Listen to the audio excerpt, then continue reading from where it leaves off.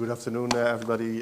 Thanks very much, Mr. Chair. My name is Theo Sparreboom. I'm also working for the International Labour Office, partly on the same topics as Irmgard is working, and actually we prepared this paper together, which is on productive transformation, employment, education in Tanzania. It is part of a series of case studies that we are producing on the linkages specifically on between structural change in countries and employment, and then in particular the quality of employment.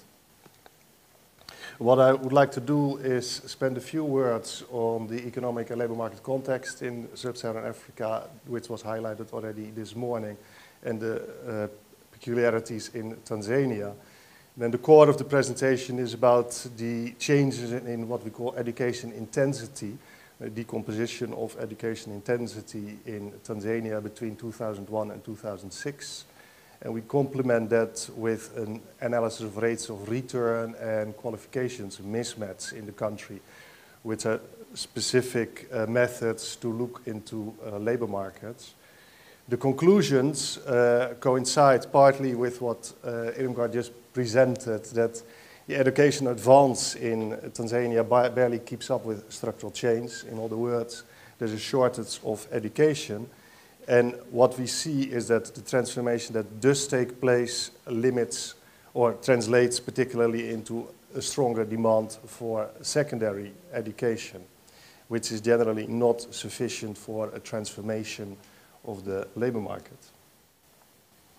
The situation of sub-Saharan Africa,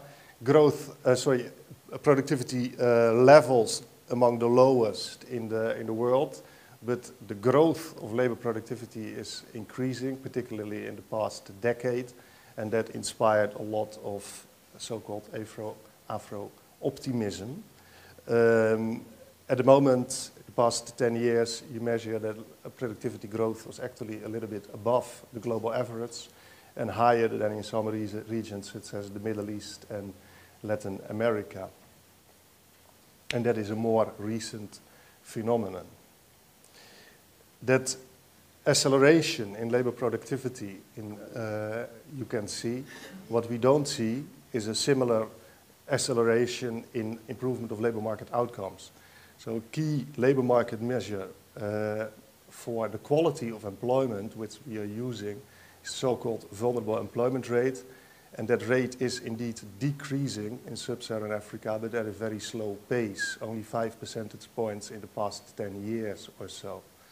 So what we establish, and that is confirmed by much research, is that there's no commensurate improvement in labor market outcomes as opposed to economic development, and that is partly because of the nature of economic growth in Africa.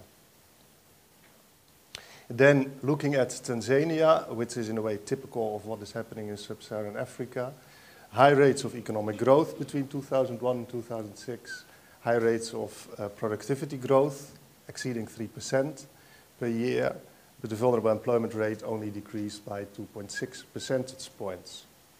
Then if you look at the pattern of productivity growth, then you see that at the national level, do I have a pointer here? No.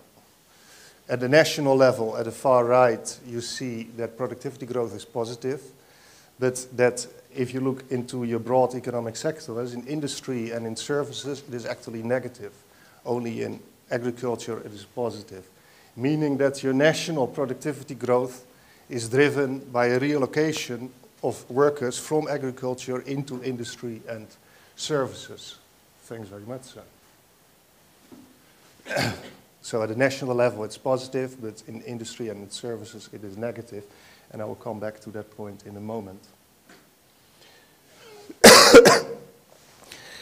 As I said, there was a lot of, in the period between 2001 and 2006, and I should say I picked that period firstly because there was an important structural change, which you see in the distribution of labor. That is a decrease in workers in agriculture, but also because there were comparable data in these 2 years, which of course is important for research. You see workers relocating from agriculture to industry and services. Then At the bottom of the slide, we show the education intensity, and that is measured by the proportion of workers with an at least lower secondary education. And you see, generally, this proportion of workers is higher in industry and in services than in agriculture, meaning that to accommodate structural change, workers moving from agriculture to industry and services, you generally need higher levels of education.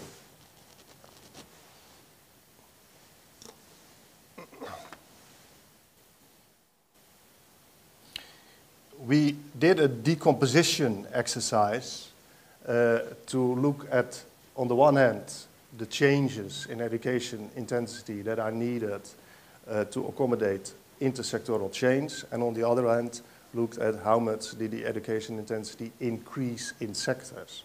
I did not show the decomposition exercise itself. It is a very common methodology which is widely used, and the details are in the paper, but it allows for a neat distinction between how much is needed to accommodate change between sectors and how much is actually the education intensity increasing within sectors. Then the striking difference, if you do such a decomposition in some Asian countries, is that you see that most of the change in educational intensity is within sectors. So it is all above 50%. In the case of Indonesia, it is even 90% of the education intensity is within sectors. In Tanzania, we find that a large part, almost 90%, is due to change between sectors, which also means that there's very little education available to accommodate technological advance, to accommodate technological change. More generally, if you just look at these country experiences, it suggests, and in particular if you look at the incomes per capita, that at low incomes per capita, much of your education is needed to accommodate change between sectors. Only at higher levels of income per capita, you have education that you can actually use for education, for advances in technology. And interesting enough, the OECD, African Development Bank, and two other organizations, African Economic Outlook, that was just released, arrives at the same conclusion. So far, we only looked at total employment. Then the issue in low-income countries, and much of sub-Saharan Africa I mentioned, is that you have a very high rate of vulnerable employment, which means there's a lot of low-quality employment.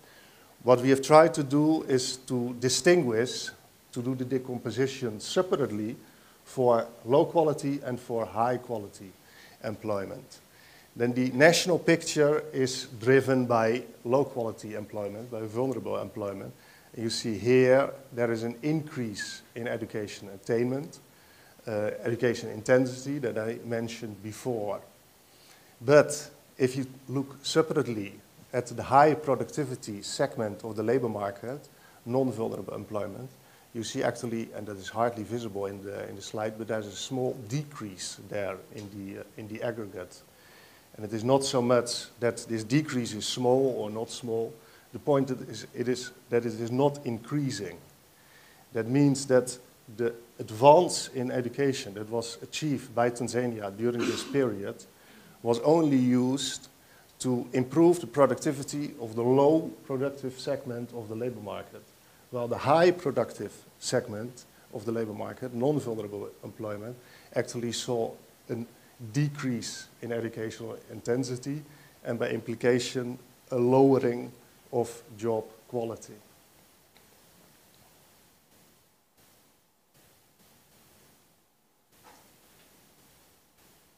Then looking at a different measure of the role of education in the labor market, we did an analysis of wage returns in Tanzania.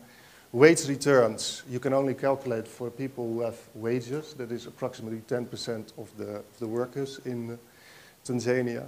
And what we find is that the pattern during this period was very much in line with the literature, the more recent literature that highlights increasing